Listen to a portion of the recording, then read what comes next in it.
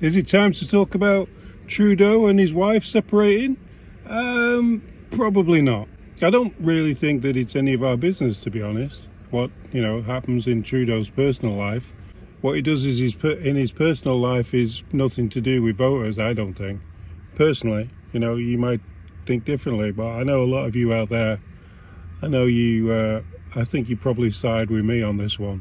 But let's have a listen to the radio and a few things that people have to say, and keep politics out of the bedroom. Let's have a listen. Good morning, Ed. First off, I've got competing views with this, but I'll say this. When someone runs for high political office as the Prime Minister, anybody's skeletons in the closet become open season. You raised a point earlier, and I think this is important. When people decide to elect or re-elect a politician, a lot of them, with regard to the decision that is made, there's a likability factor that's involved. And if there's anything in the relationship where there was any moral or ethical thing that kind of triggered the separation, like infidelity or abuse, that is something that we as the public would want to know as a basis to decide if we want to re-elect someone like this or elect someone like this. Yeah, it's a valid point. If it's somebody who's, let's say Trudeau's had an affair or something, then, maybe that's a little bit different. He's acting out of sort and just being the bad guy. But it just seems like they're not getting along together, and it's just going to be a mutual splitting up. So again, I still stand by what I said. I don't really think, we should be, other than the odd funny meme, I don't think I'll be pushing the Trudeau's split up from his missus agenda on this channel much.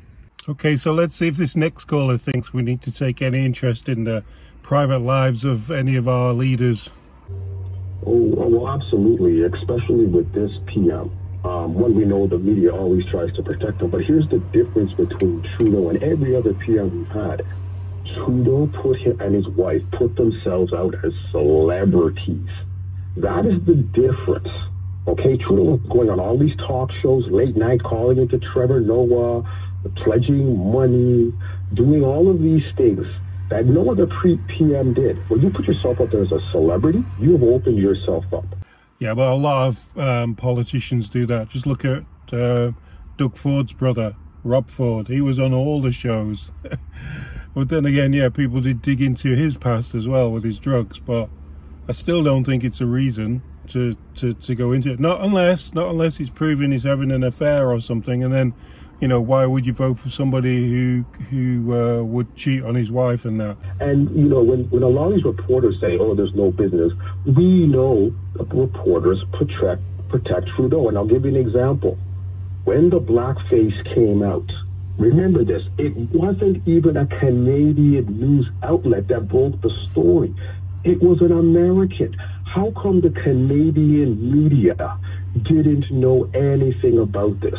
And this is the part that really goads a lot of Canadians. This Prime Minister put himself out as a celebrity and should be treated as such. What do you guys think? Do you think he puts himself there as a celebrity? Do you think he should be treated as a celebrity? Just leave us a comment. See what you guys have to say about this. I'm still on the fence of saying not really. I still don't think it's any of our business. I think everything that I think we have enough ammunition on Trudeau, and just him splitting up from his wife, to me, is low-hanging fruit. Now, I know he goes for low-hanging fruit, but I don't think we have to bow down to his level at all, not even on this one. Maybe some people will agree, maybe some people won't. I think this will split people a little bit, but personally, this is probably going to be the only video I make about him splitting up, unless something comes up. Till next time.